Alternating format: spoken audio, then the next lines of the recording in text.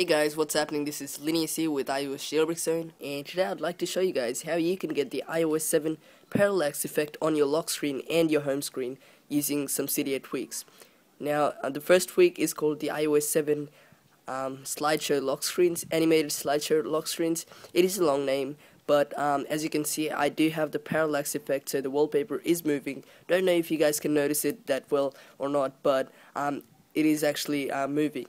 And it's also a slideshow, so within a couple of seconds the picture will actually change, and the parallax effect actually works better on some wallpapers than the others. So if I just slide to unlock real quick, as you can see, I'm on my home screen right now, and the home screen wallpaper is also moving. This one probably works better than the lock screen wallpaper, but as you can see, it works.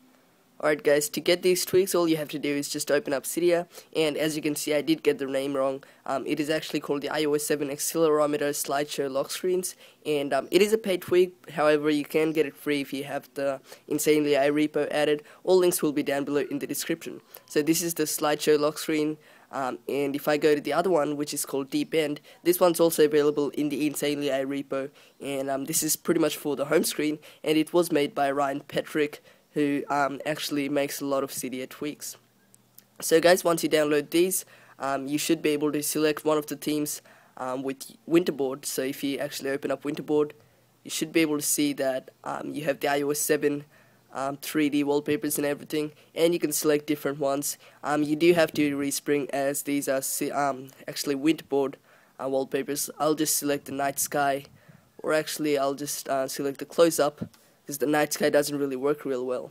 So I'm just going to respring now, and once you do respring, you should be able to see that you have a different one if you actually chose a different one. And as you can see, it's another slideshow, and the picture does move, but you probably can't notice this on the camera that well. Alright guys, that's pretty much it for this tutorial. This is especially for devices that will not be able to update to iOS 7 when it does come out. So I used the iPod Touch 4th generation in this video, and you can also use the iPhone 3GS or any other Apple device you have. So when iOS 7 does come out, you should be able to install it on all the other devices except for the iPod Touch 4th generation and the iPhone 3GS.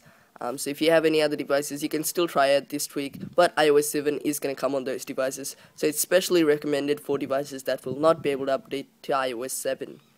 Alright guys, that'll pretty much wrap up this tutorial from iOS jailbreak zone. If you did enjoy this and it did work for you, please give this video a thumbs up. It does help me out a ton. If you guys would like to see more great videos like this, then definitely be sure to hit the subscribe button right there to be notified every time I upload great videos like this. So guys, thanks again for watching this video, and I'll catch you guys in the next one. Peace.